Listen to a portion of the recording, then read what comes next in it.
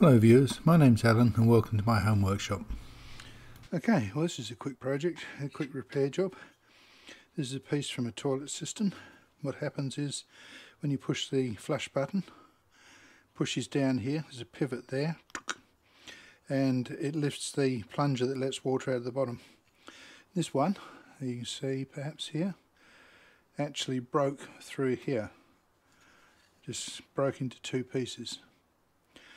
And I've done a repair with plastic glue, and I don't have any faith that it's going to not break again in exactly the same place.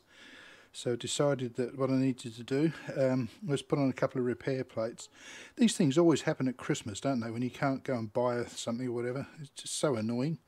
Anyway, so I've made perhaps it's just me that's unlucky. So I made a couple of repair plates anyway, and my idea is to fix them onto here with a couple of pop rivets, or 4 pop rivets I suppose to be exact, and hopefully the aluminium plates will make this whole thing a lot stronger. I did think about sticking them on with epoxy and araldite or something, thinking, oh, surely that's strong enough without getting involved in all of that.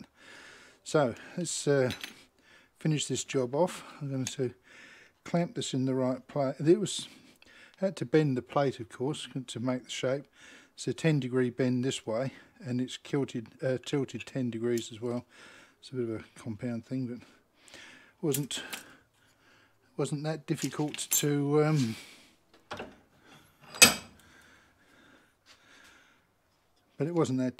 sort out.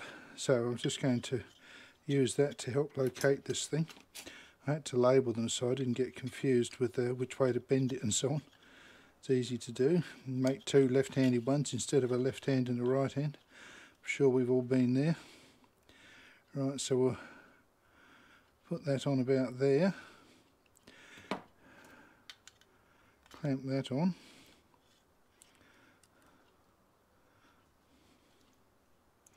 Love these toolmaker clamps. They are just the bee's knees for this sort of job. I'm not a tool maker, but I certainly enjoy using toolmaker clamps. They make life a lot easier. I've just been using them actually on another repair job. A problem with the barbecue. Well, actually it wasn't a repair job. I have a big issue here, which you may have seen from other videos, my videos, with possums. And this particular problem was a possum got into my barbecue and decided that was a good place to make its home. Well, much as I don't like possums, I wasn't prepared to actually barbecue the little bugger, so I had to be evicted and then make sure he couldn't get back in. Well, I didn't make a video of the work I did on the barbecue, but you can see the culprit here coming out of the barbecue.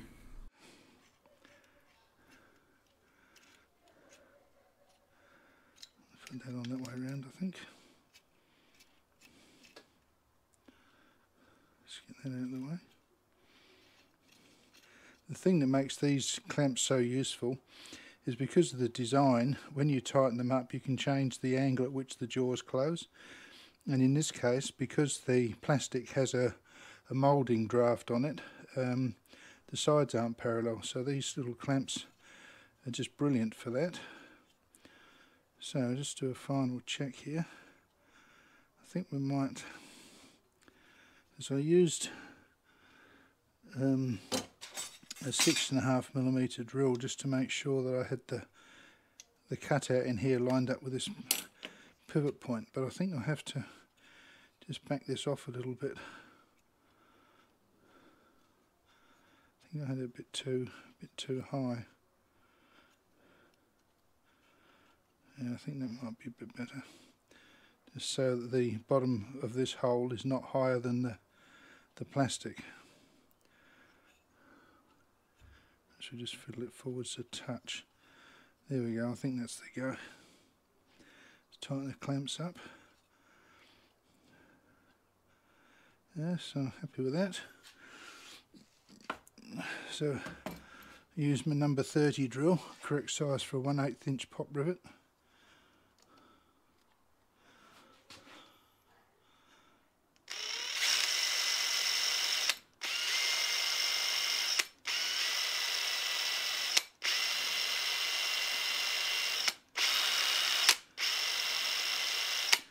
Come on.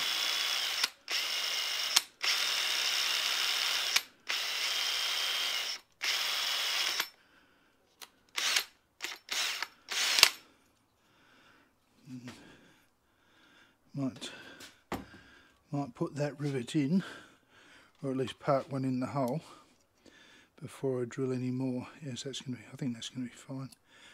I did think about setting these rivets with a washer on the back, but I think that'd be okay. Actually, I'm not sure whether that rivet's quite long enough. Let's see if I've got a. Anyway, let's get my rivet gun out.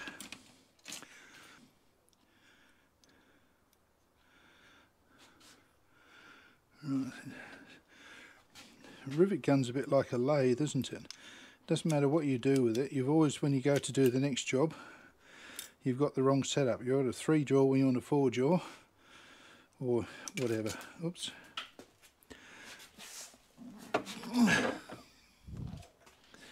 It's the same with the pop rivet. It doesn't matter what you do with it, you always finish up with the wrong nipple in there for the next job. My old friend Murphy, I suppose. Well, you went in anyway. Yeah, you volunteered. Right. Yeah, I don't think that's sticking out quite as much as would be nice. See if we can find one that's slightly longer.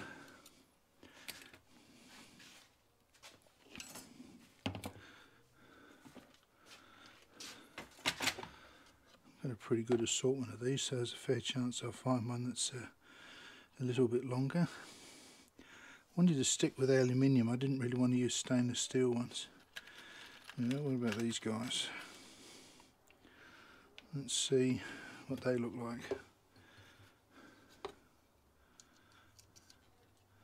Yeah, I think that's a bit more of the ticket. So yeah, I think we'll set that and then move on and do the rest.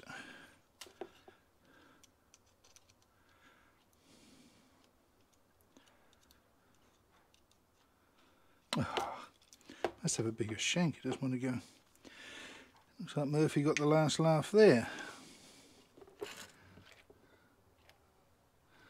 Where did I put that? It was there. I just couldn't see it for looking. All right, we go back to the nipple that was actually in there. Would you believe?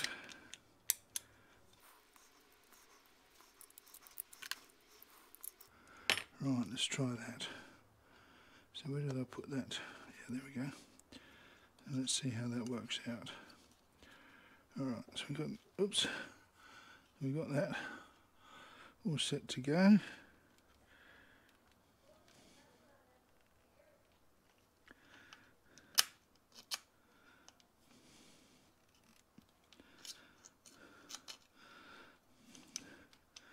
Hopefully this won't put so much pressure on it splits the plastic.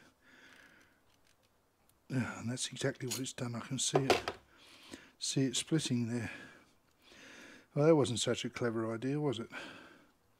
Should have put the washer on the back after all. A bit of a head scratch now while I work out how to recover from this. Right, well, I guess it's obvious that the pressure to expand the rivet is what's actually split the plastic. So I'm going to have to knock that out. But I think I might press ahead and try and put another one in anyway. And this time put a washer under the head to stop that spreading pressure.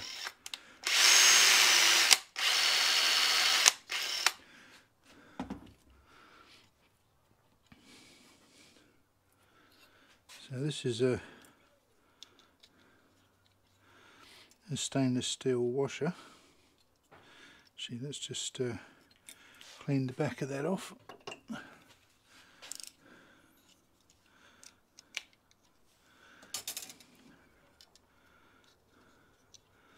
So my hope is that putting the washer there is that when the pot rivet expands, the washer will stop the spreading force that caused the split. Well, let's hope for the best.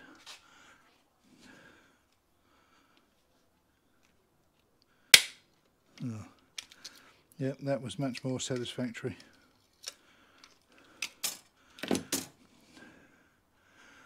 And it looks like that's worked perfectly. That's what I should have done with the first one. Oh well. We live and learn, don't we? So let's get one in here. This will be a bit more of a test because it's closer to the edge again.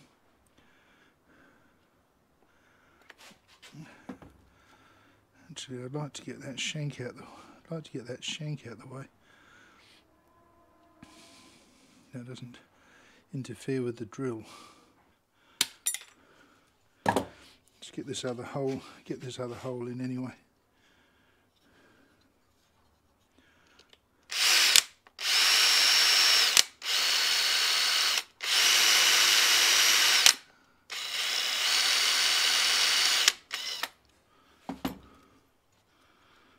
I'll clean that up again.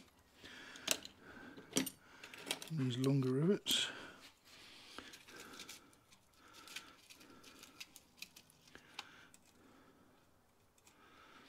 These little washers are stainless steel. Oh, that's a little bit larger. Oh, so much the better. Just test it with a magnet, make sure it is stainless steel. Maybe that one isn't.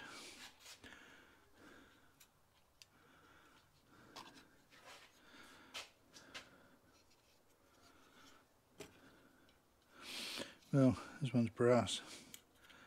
Go with that. This is in a water tank. Oh, needs something that isn't going to corrode.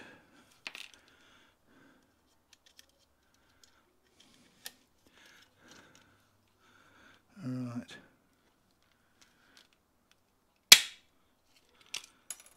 Yeah. Another win.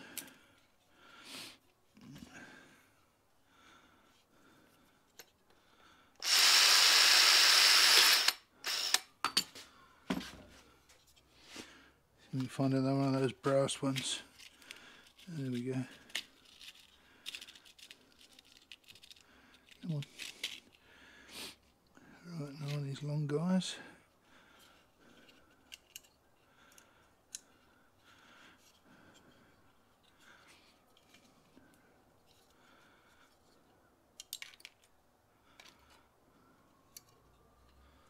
Oh, clean the hole out one.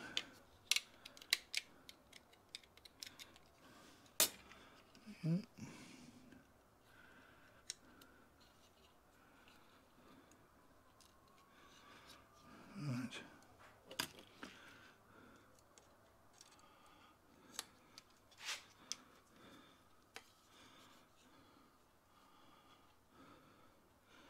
There we go.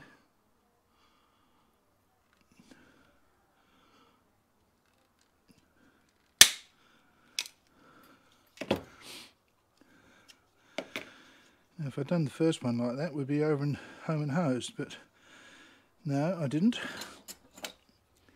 I'm going to try harder to knock that out. I think it needs to be supported under there with something. Let me pause while I find a suitable something to support it, because I need to support it under there. So this is where my accessory for the bandsaw comes into play, so I can cut really short pieces.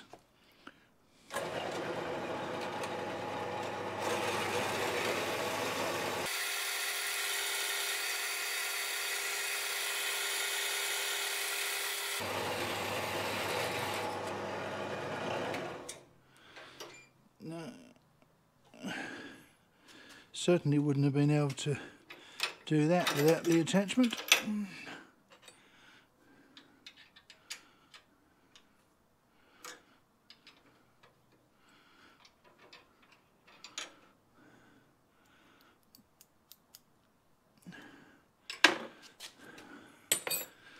Right, there you go. That's my tool for supporting that pop rivet, so let's get back to that job. Okay, so with this little anvil that we just made, that'll sit underneath there. You can see that, sit under there and support that. So let's put this in the vise.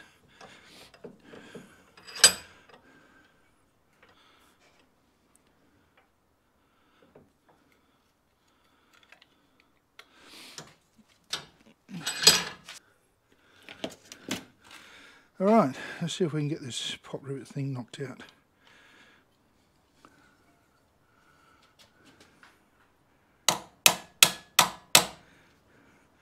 Yeah, let's come out the other side now.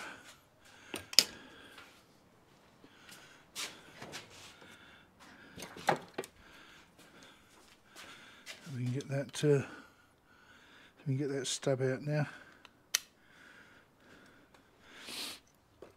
Alright, so now I can drill the rivet from this side and get it out of the way.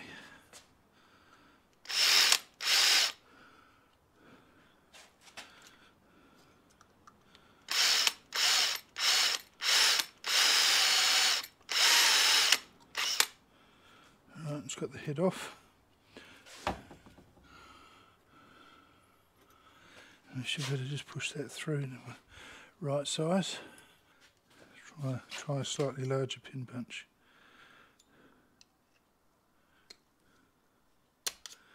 Now that's got it. Now that's stuck on there. We will get there. Right.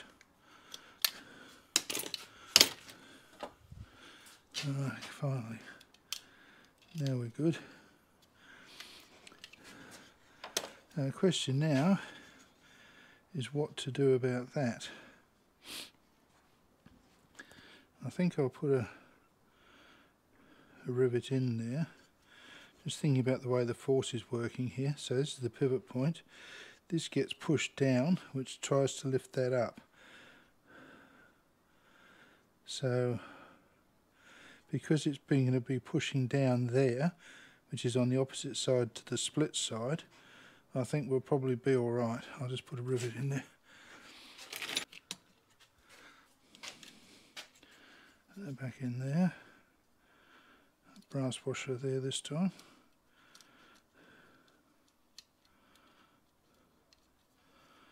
Alright. I think this time when we pull the rivet up, we shouldn't have the same issue. Fingers crossed.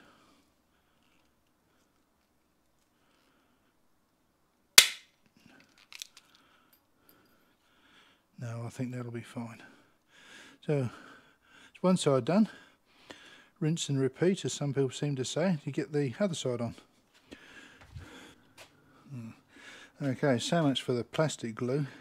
See, it's already failed there, whether you can see that moving. So it's going to be down to the repair plates.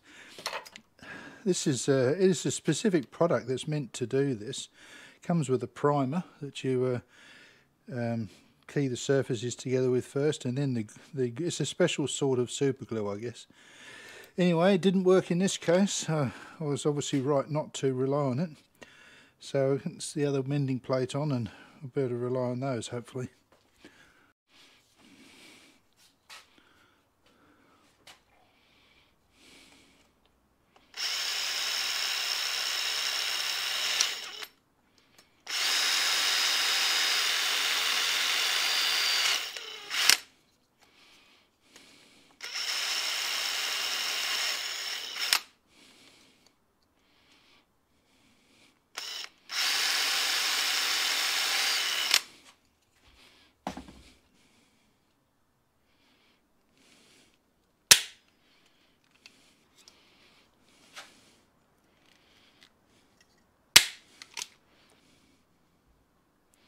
So I could drill this, so jinxed this one. I've drilled the hole a little bit close to the bottom of the plastic, so I have to doctor this washer up a bit, I guess.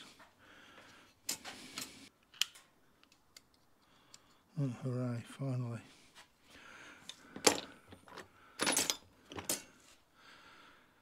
Right, so after all that, it's very much fingers crossed.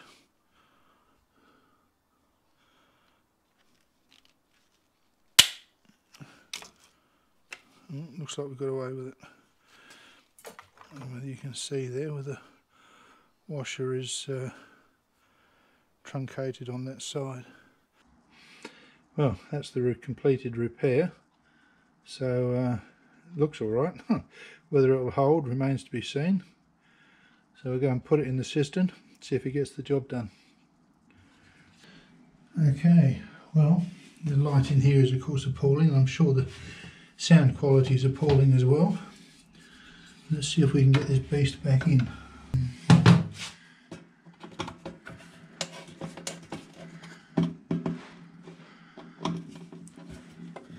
going to start off by taking this out. Give myself half a chance.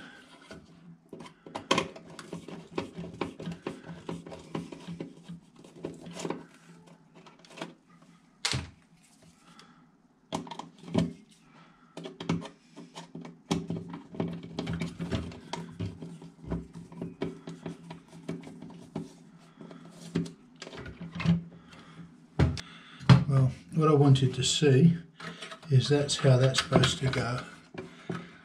So I'll put that down there. And that's supposed to go under there. That comes up through there. Well, there we go.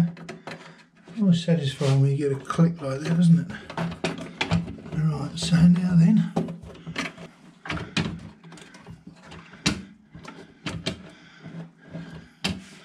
alright, we might be, maybe we're in business.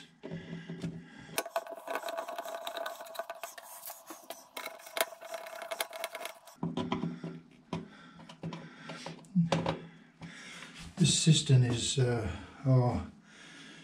at least 35 years old, so the plastic's quite old and hard. But let's turn the water on. Let's turn the water on and see what happens.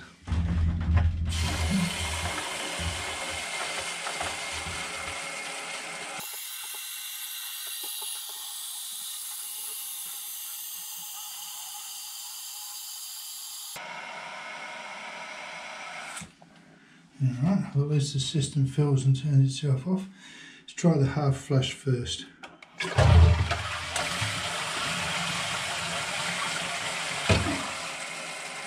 Oh, that seems to work alright.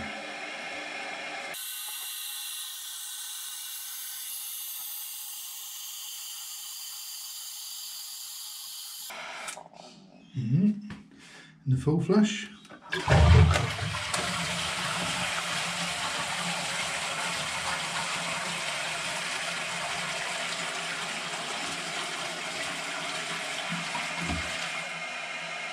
Looking good.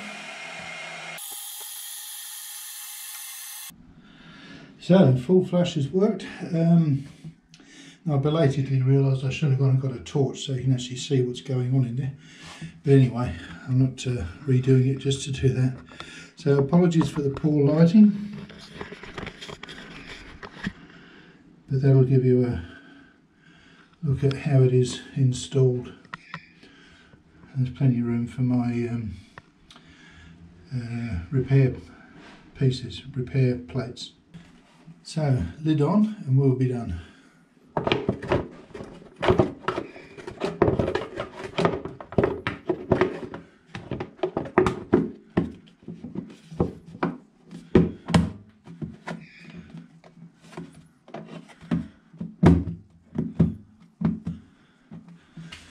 Right. Okay, so that's all finished and hopefully good for another 30 years or until something else breaks. Such is life.